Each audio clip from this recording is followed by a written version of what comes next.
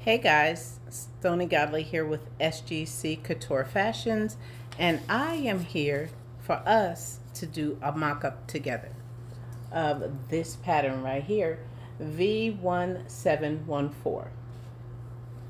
Let's do the mock-up, and then hopefully we will get to the actual garment.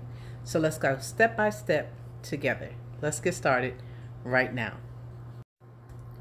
So with our mock-up, we're not going to be doing any interfacing. We're not going to put the zipper in or anything. All we want to know is if the bodice that we cut based upon our measurements is going to fit us the way that we want it to fit us in the sleeves.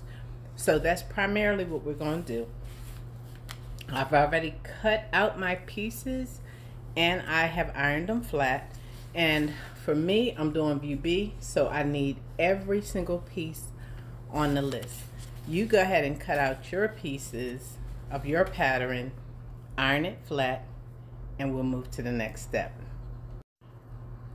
Okay, if you haven't, you should take your measurements, and based on your measurements, the measurement chart right here, this is what you should be going by. By your bust and your waist measurement should determine which size you choose. Okay, I am choosing a size 22 and maybe a size 20 in the waist. Yeah, so let's move to the next step. Next up is our fabric layout and the important information that we need, such as how much seam allowance should we be sewing by. You should see up here in this section right here 5/8 of a seam allowance. Down here you should see which way to turn the pattern, whether to have it with the fabric facing up, facing down. It'll also tell you about pieces that where you would put the pattern on the wrong side, fabric on the right side, and so forth. Then it will tell you right here whether it's single layer, on fold, so forth and so on. And you just go ahead and read down through this information right here, and we will move to the next step. Okay, you remember I said that we're not going to be doing interfacing. We're not going to cut the lining.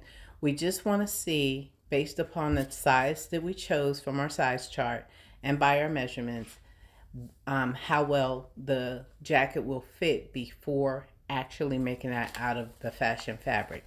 However, here is your fabric layout, even for your muslin. Okay, the fabric that you choose to make the mock-up of. So I'm using 60 width fabric, so I would use one of these layouts right here. If you're using 45 width muslin, then you would use the layout for the 45-inch. Okay, so I'm about to lay out my fabric now, and hopefully you're going to do the same. See you in a moment. Okay, I got some of my pieces laid out and pinned down, as you can see. So now I'm going to go ahead and cut them out, cut everything out, and we're going to keep moving. You do the same thing, okay? Okay, we're about to get started, but there's some sewing information right up here that you need to know, such as what seam allowance we're going to be doing. Let me see, press as you sew, the glossary information. Down here tells you about some fabrics and how you should deal with them. We're not going to interface anything, and now we're about to begin. So I hope that you've laid your pieces out in chronological order, 1 through 11, I do believe, because it's going to have us to stitch in that type of numerical order. Okay, so we're going to get started with pieces 1 and 2. Let's do that now. Okay, so our next step is we are going to notch and mark all of our pieces just the same way as if you are going to actually make it from the fashion fabric. So I got my notchers here. You can find these on my Amazon store, which will be in the bio. The link will be in the bio. And wherever the notches are, I'm going to go ahead and notch. And wherever my markings are, I will go ahead and mark my fabric. So hopefully you are doing the same. If you don't have notchers, just use your scissors to make your notches with. Let's do that. Okay, now we're at step 4. And it says ease shoulder edges of yoke, piece number 3, between the notches, stay stitched the next edge. So what we're going to do in this instance is we're going to lengthen our stitch length to 4 or 5, and then where you see the notches right here, you're going to put a stitch between those notches. Then the next, you're going to turn your stitch length back to 2.5, and you're going to stitch around the next edge. So let's do that. Okay, we're getting somewhere. So now we're at step number 5, and what you're going to do is pin your yoke on piece number 3 to the upper edge of pieces 1 and 2, and you're going to stitch, and then you're going to press up towards the yoke. So here's what that looks like. Okay, I have my piece 2 in the middle, 1s are on the end. I've pinned my number 3 to those pieces where it looks like this. Okay, now I am going to stitch straight across at 5/8 of a seam allowance. Then I'm going to press it up towards this yoke. I'm going to press it upwards. We are at step number 6, and it's really easy. All you're going to do is top stitch the lower edge of the yoke. So that is right here where you see my finger. Again, we're going to do just a 1/4 inch of a straight line on the fashion side of the fabric. You're just going to go straight across. We're not taking any curves right now, so all you have to focus on is doing a straight stitch. And all we're really doing is stitching down the seam allowance that we did. Okay? And this is what you should have. Okay, we're on step number 7, and all we're going to do is stitch the side front number 4 section to the back side. This is what it looks like on the diagram. We're not stitching the shoulders together yet, just at the sides. So this is piece number 4, and we're stitching down the sides. Let's do it. Okay, I'm at step 8. Right here, stitch the back peplum number 5 section together at the center back. The way that you know the center back is there are 3 notches on the center back. Put those pieces together and stitch them at 5/8, and then press those seams open, flat. And at piece number 4, where you done piece number 4, go ahead and press those that seam flat as well if you have it. Okay, right here we're going to take 2 steps. We're going to do 9 and 10. So first you're going to stitch the front peplum, which is number 6, to the back of the peplum. Number 5, you're going to match up the 2 notches on each side of the pieces, and you're going to stitch them down 5/8. Then you're going to come right here and you're going to stay stitch the top edge. So you're going to do a 1/4 inch or 1/2 inch around here, 1/2 inch, okay, in that curve. Let's do that.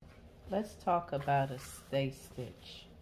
Why is it important to do a stay stitch on your garment? Because when you're going around curves on the garment, is going to help that curve, keep that curve from stretching out of place. So and stabilize it. So that's why you do a stay stitch wherever your pattern calls for it, or wherever you have a curve on your garment. So I hope you find this particular piece of information helpful, and so that when you are stitching your garments, you are taking all the steps so that you will have a stable, strong, long-sustaining garment. I'll see you in the next one. Let's talk about a stay stitch. Why is it important to do a stay stitch on your garment? Because when you're going around curves on the garment, it's going to help that curve, keep that curve from stretching out of place.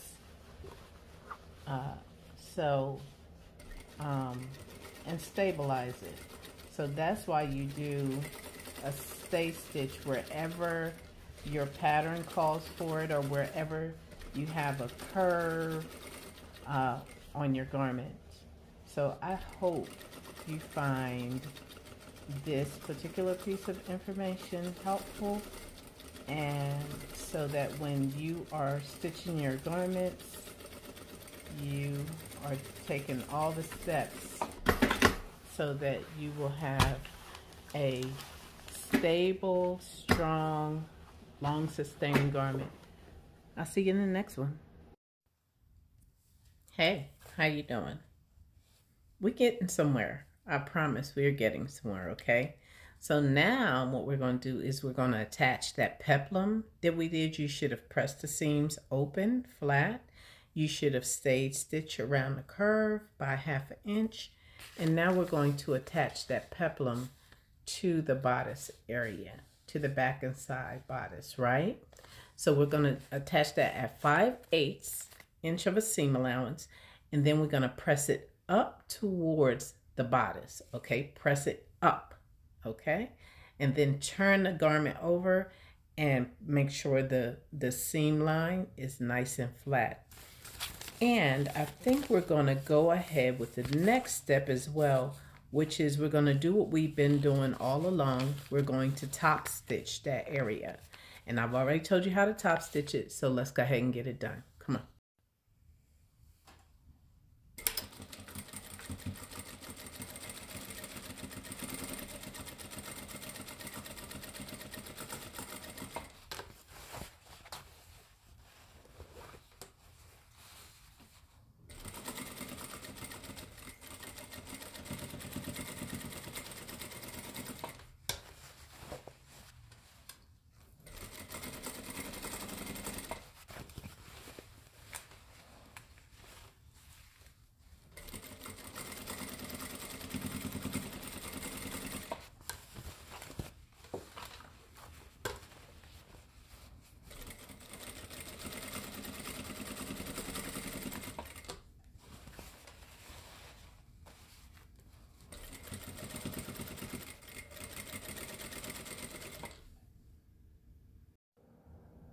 Okay, you remember when I talked about the stay stitching and you should do it at 1/2 inch?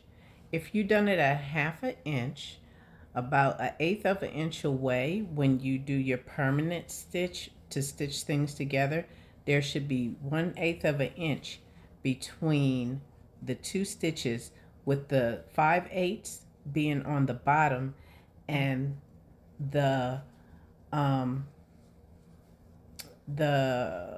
stay stitch being on the top of the fabric like such. So you should be able to see it up here and not stitched together. I hope you find this helpful. Okay, you remember when I talked about the stay stitching and you should do it at 1/2 inch?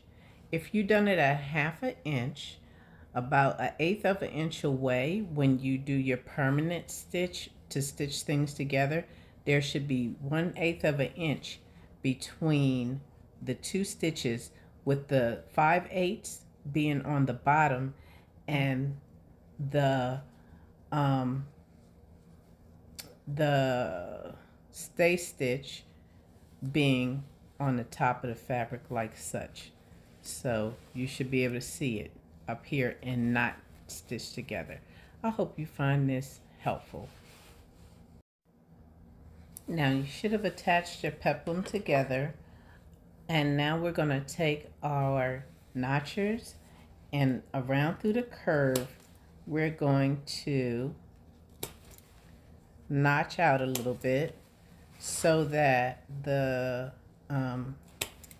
so it'll relax the curve, so the curves can relax and they don't bunch up. So you could do this with notchers if you have notchers. If you don't have notchers, just go ahead and do it with your shears, being sure not to clip through your stitches, and then do the other steps.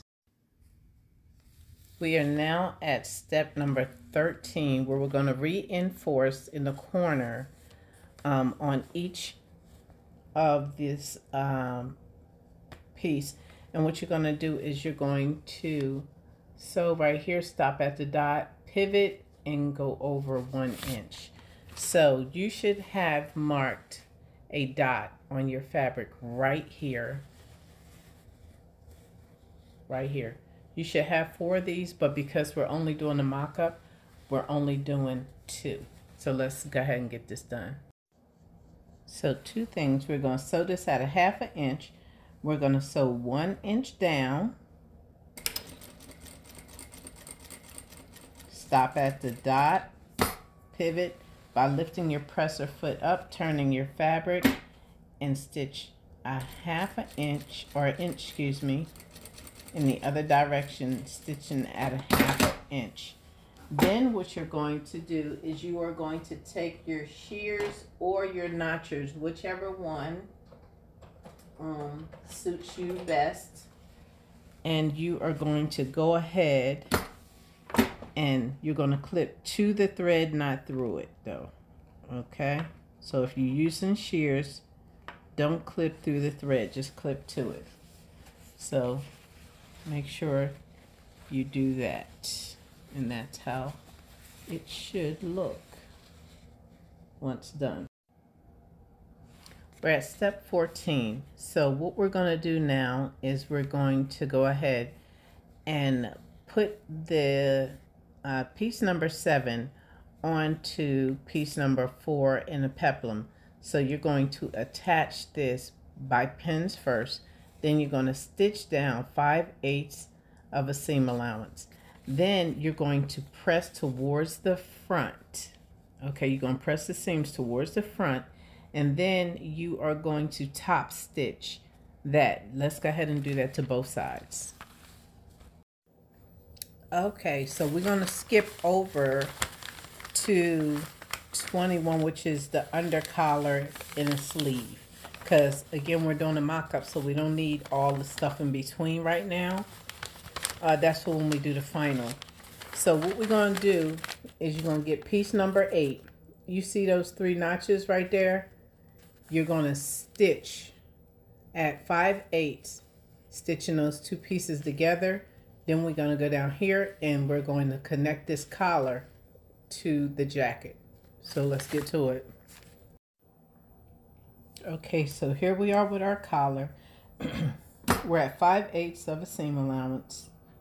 Put our foot down and stitch, push, bringing it back just once.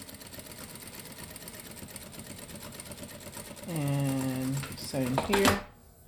Now, the reason why I personally put the first pin this direction, because I don't want the fabric to move. So I put 1 pin straight up and down, then the rest of them to the side. All right, so let's go ahead and press this open and do the next step. Okay, I skipped past the part, but we're going right back to it. So the shoulders, you got to stitch them together. So what you're going to do is you're going to take your notches and you're going to line them up at the shoulder area. Up at the shoulders, you're going to line those notches should line right up with each other, just like such. And you're going to pin at the notch. Then you should have made an E stitch on one side, and the E stitch is for you to gather it in a little bit so that the shoulders will fit correctly. There's the notch right there. You're gonna put that together and pin. Then you're gonna pin the middle section of the sleeve, and you're gonna stitch 5/8 across the shoulder area. Okay, we're really getting to the finish line at this point. So I'm gonna let you do the last few steps, which is the sleeve. So you are going to put 2 E stitches up above on the sleeve cap, one between the notch or dots on the side of number 9. Then you're going to attach 9 to 10. Then you're going to start the process of attaching it to the bodice. But by now you should have tried on your jacket without the sleeves to make sure the bodice fits. Make sure the jacket body fits. Really, that's all you need. If that part fits, then you're ready to rock and roll and do it on your fashion fabric. If not, then you need to go make the necessary adjustments, and then once you're